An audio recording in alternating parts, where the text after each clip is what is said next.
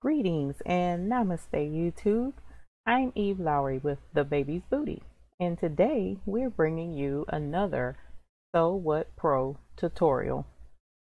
Sew What Pro is an embroidery design and monogram editing software program. Sew What Pro is designed for those who wish to delve into embroidery or wish to try embroidery. You already have a machine, you already have purchased designs, and you would like to embroider them out.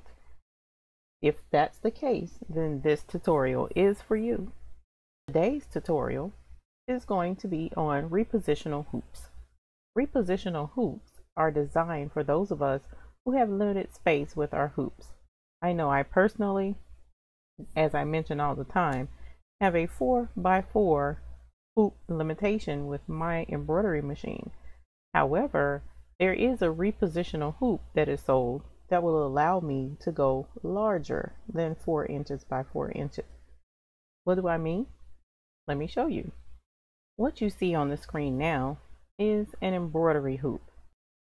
This is as big of a design as I am supposed to get with my machine.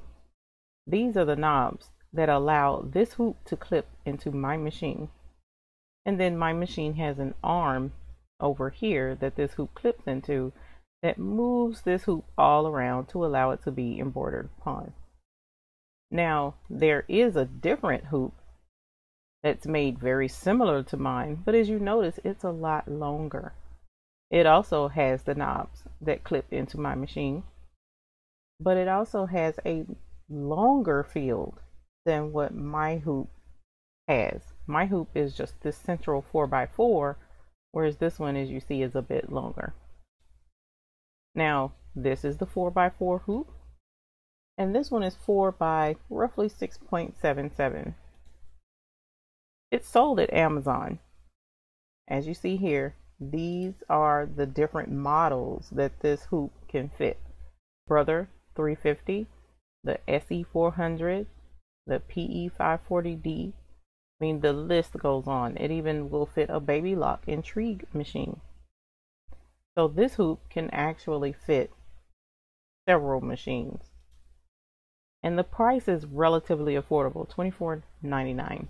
So if you would like to order one, just go on Amazon. I'll have the link down in the description of this YouTube video.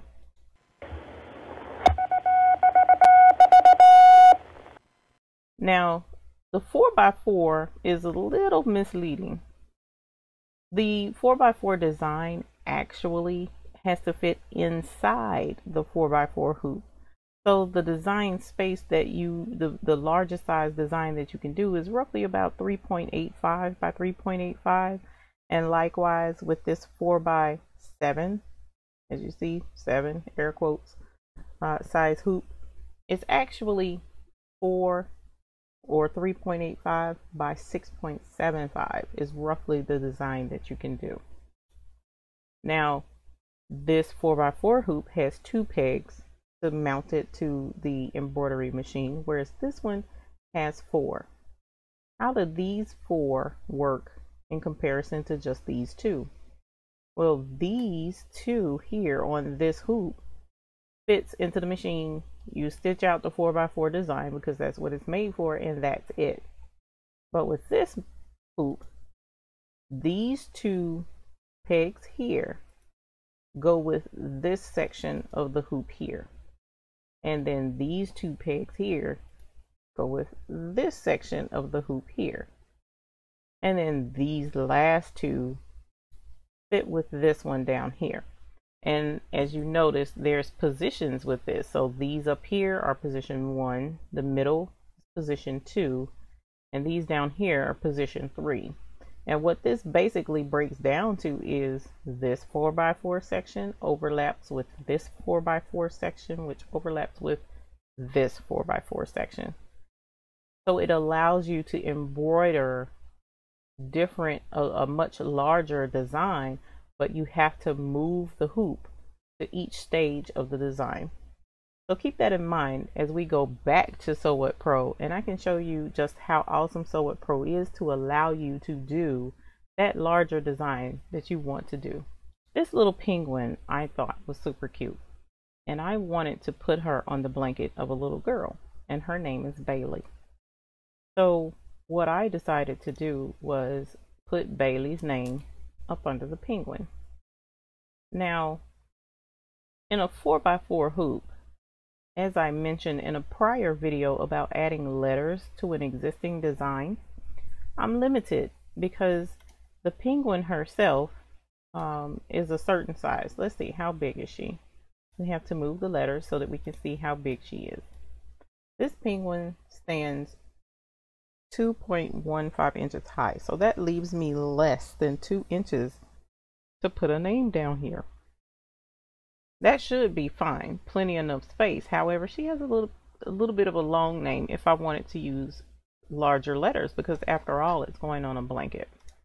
So what I decided to do was take this penguin and put her in the larger hoop so that I could make the name a lot larger than 4x4 inches. Let me show you how that worked. This is little Bailey's penguin, and notice how much bigger the letters are. Now Sew What Pro will show you the different hoop positions. Notice they're here: position 1, position 2, and position 3. Now I showed you how to go from a 4x4 hoop size to the larger hoop size in the prior video, but I'll go over that again. Your hoop size is right here with this green filled in picture of a hoop. So if you click here, notice this is the small overlap hoop, and that's what we were going over today. The repositional hoop is an overlap hoop.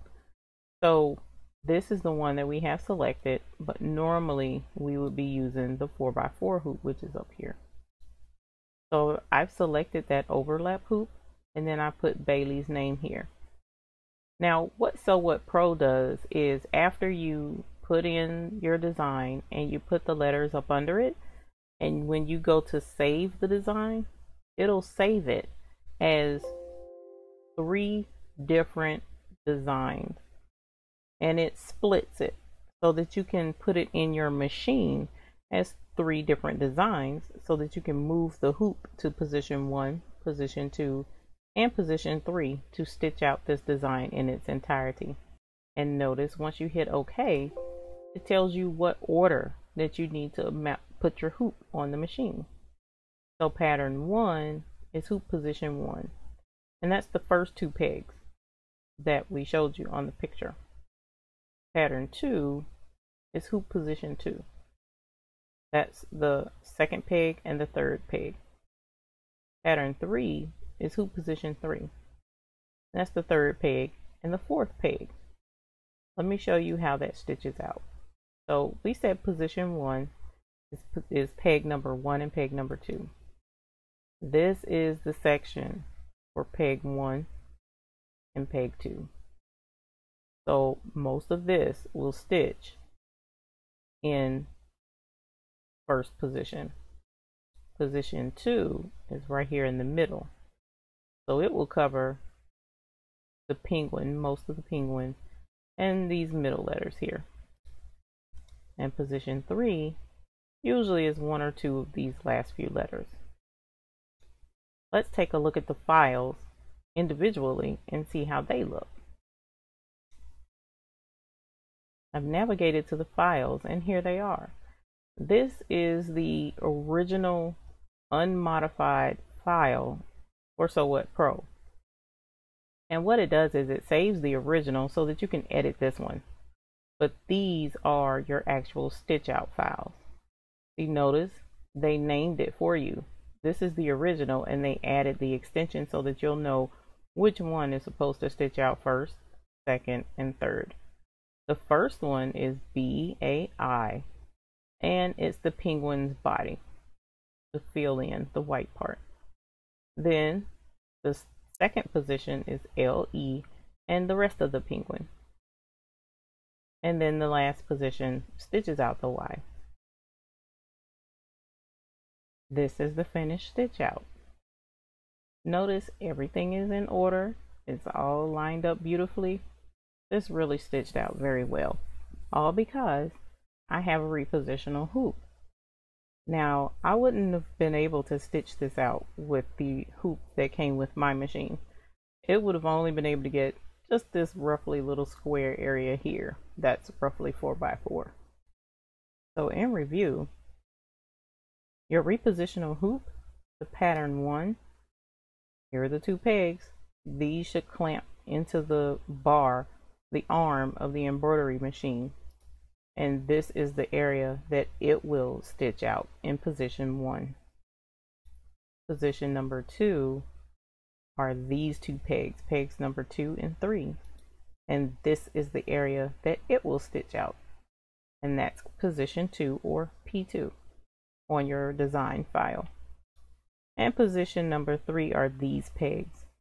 And this is the area that it will stitch out in the machine. So after you've taken them off of these 2 pegs on the machine, you move it to these 2 pegs. After that stitches out, then you move it to these 2 pegs, and it finishes out the rest of the design. And that, my friends, is pretty much how you use the repositional hoops or the overlap hoops. I hope you enjoyed this video. If you found it helpful, please hit the like button. We would really appreciate it. And that will allow you to be able to navigate back to the video if you need to review it again for additional tips or to help you remember a point. Also, please think about subscribing. We're looking forward to posting more Sew What videos. And if you have any videos that you would like to see, send us a message. We'd be glad to make a video for you. I hope you guys have a great evening. And again, thank you for watching our video. Have a great day.